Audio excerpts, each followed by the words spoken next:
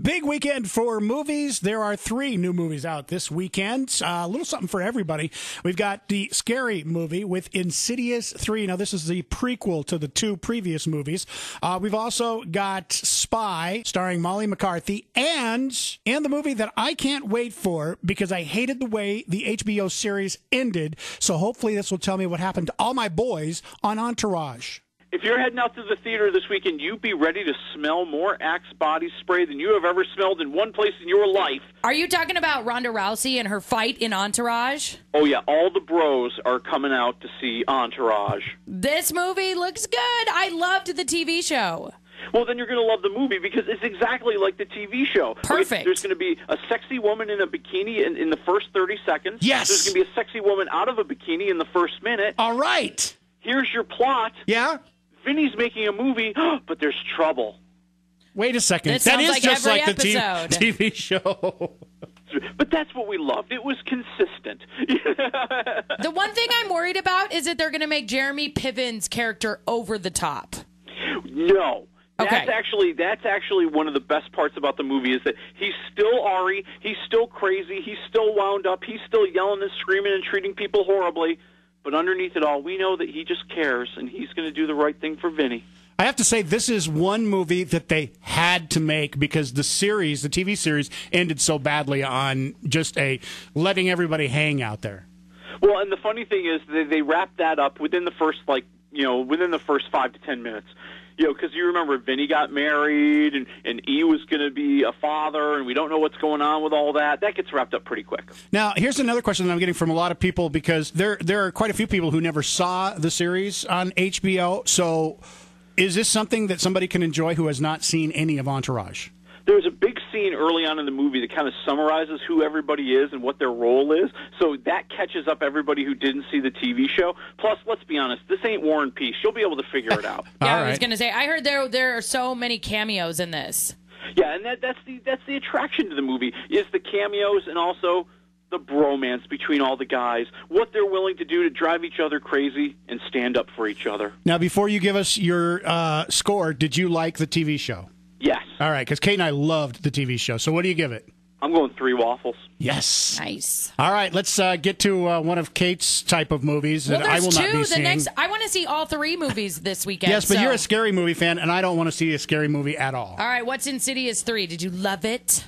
No. I mean, it's a prequel to the first 2 Insidious movies, okay? No, my thing is I didn't like Insidious 2. Insidious 1 was scary enough. Leave it alone. Well, I'm with you. I mean, Insidious, the first Insidious was kind of, it was kind of unique. It was a little bit different. It was a lot scary.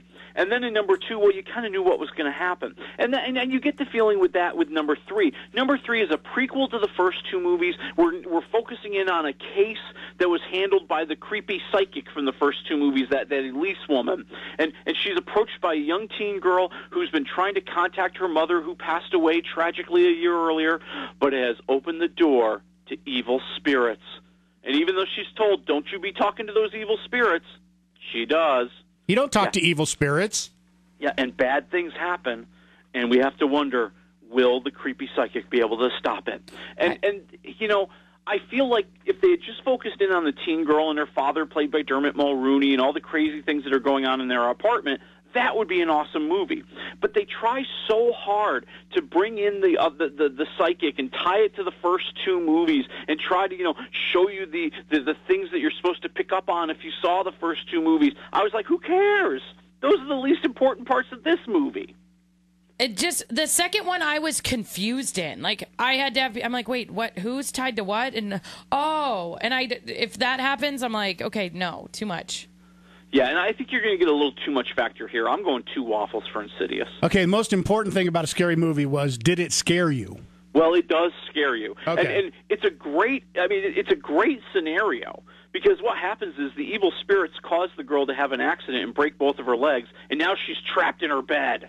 Dun, dun, dun. And that's the scary part. Those are the awesome scenes. All right, and now the next movie I'm actually going to see on Sunday. I'm so excited to see Melissa McCarthy in Spy. I think this may be the best movie of the week here. I think you're right. I think you're right. You sound confused. Well, because it's really close to Entourage. It is a fight for first place here in our hearts. But yeah, it's Melissa McCarthy in kind of a part James Bond parody, part Melissa McCarthy movie. She plays the CIA desk analyst, via kind of drones and satellites. She's the eyes and ears for Jude Law, who's a James Bond type CIA agent, even though he's British, out in the field. And something bad happens to him. And the bad guys now know who all the CIA undercover agents are. They know their identities. So the CIA, because they want to get vengeance for Jude Law and they want to stop the bad guys from getting a nuclear bomb, they've got to pick somebody who no one knows. And that's Melissa McCarthy. She just happens to be working there? Yeah, well, she always wanted to be a CIA agent. I love it.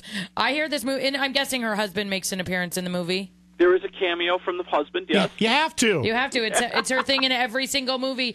I love Jude Law, and I love Melissa McCarthy, so I'm super excited about this one.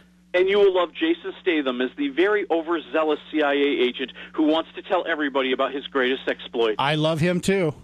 All right, He's hilarious. What do you give it? The movie is kind of, I think, maybe not the biggest laughs of the summer, but definitely the most giggles and the most consistently amusing. So how about 3 waffles? All right. Entourage and The Spy. All right. Thank you, Willie Waffle. What do we have next week? Next week, they've remade Jurassic Park, and now they're calling it Jurassic World. How about just Jurassic Abs starring Chris Pratt? He's been working out. Oh, my God. He looks good. All right. We'll talk to you next week. All right. See you next week.